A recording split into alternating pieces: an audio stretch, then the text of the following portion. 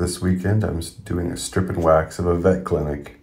So I start by removing all of the items out of the room that's movable. And then I start and I fill a mop bucket up full of water and stripper chemical. And I coat the floor in stripper chemical and let it sit for 10 minutes straight. That's what I'm doing here. Then I'll get my scrubber machine out with a black pad. I'll wait 10 minutes for the stripper chemical to start working and I'll scrub it. Scrub until all the wax is on the floor and you know it's not there anymore when it isn't slippery at all. Move items, scrub underneath them, move them back. Now I move on to the next room, the examination room. I let the stripper go in there for 10 minutes, scrub it, scrape the edges around with a scraper. It could be a razor blade or just a regular scraper, like a paint scraper. Scrub until it's not slippery. Scratch around the edges where the machine can't get. Get your vacuum out.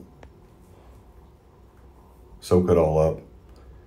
And then you apply water and a neutralizer to make the stripper stop trying to peel wax off the floor. This is what I have left.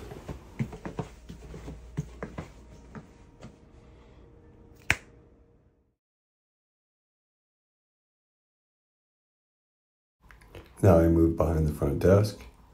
It's a tighter space, but same process. Soak with stripper, scrub with machine, soak up with vacuum, neutralize. So that's just what I did. What I've done so far.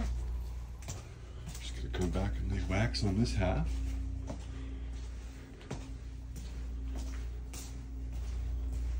All this is done. And what's left is this room, little room here, little room there, and this.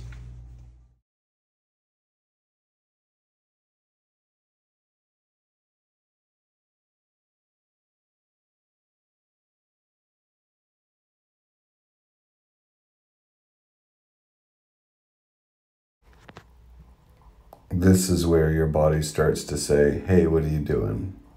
But my energy's still high, back is screaming at me, but I give a stretch between tasks to make it a little easier.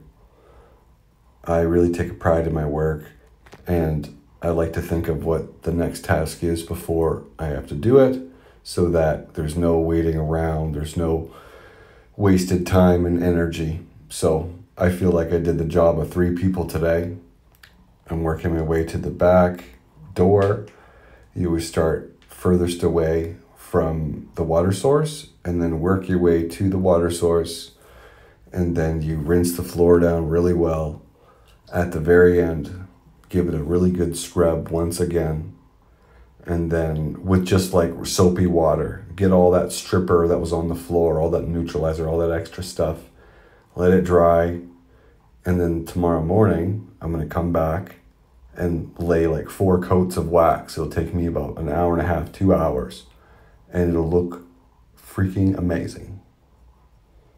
But almost done in this video, and I appreciate you guys listening to all my advice here. If you have any advice for me and how I could do it any better, just let me know. I feel like I have a good system here. It just takes energy. I don't like it having employees because then I would have to talk the whole day and do this, do that, do this, do that. I just do a small section at a time, charge them $1,000. This is after 1 coat of wax, dried. Looks pretty shiny so far. So I lay 1 coat, 2 coats, 3 coats. And I think it looks shiny enough. And I'm quite happy. This is before.